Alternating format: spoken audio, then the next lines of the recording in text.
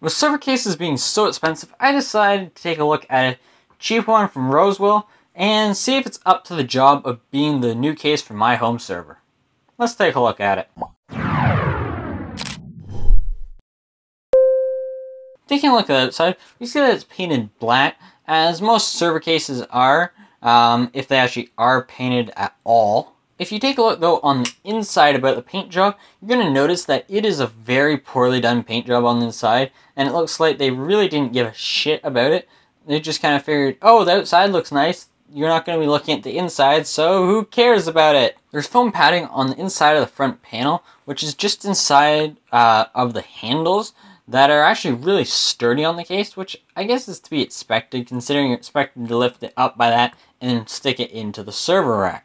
That foam mesh is actually a dust filter, although it's a different kind than I've seen before, which is why I refer to it as a foam mesh, because that's really what it is, instead of a dust screen or filter. Taking a look inside, we find the drive cages for 15 drives. Would have liked to see these as hot swap slots, but this configuration works kind of fine for the price, and I'm not really complaining about it, as I'm not going to be hot swapping drives frequently. Although I don't really want to have to open it up, tear it apart, to take and get one drive out if there's a drive failure, as I'd like to keep high uptime. It is a trade-off for the price though, as with everything. The drive cages have a really odd way of coming out of the case, but it's something that I'm not too worried about, since I don't plan on changing out drives much, or plan on having them fail, because they are fairly new drives that I put into it. The case comes with a lot of fans. It comes with 8 total, 6 120mm and 2 80mm ones in the rear. All the fans are powered by Molex, so they're just constantly running at 100%, even if you try and daisy chain them to knock down the power.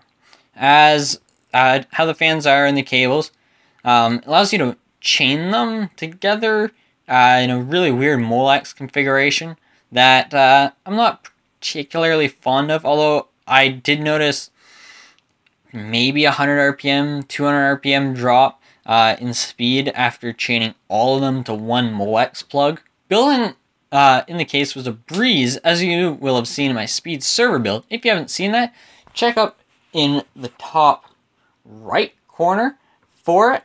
I think that's the right anyways.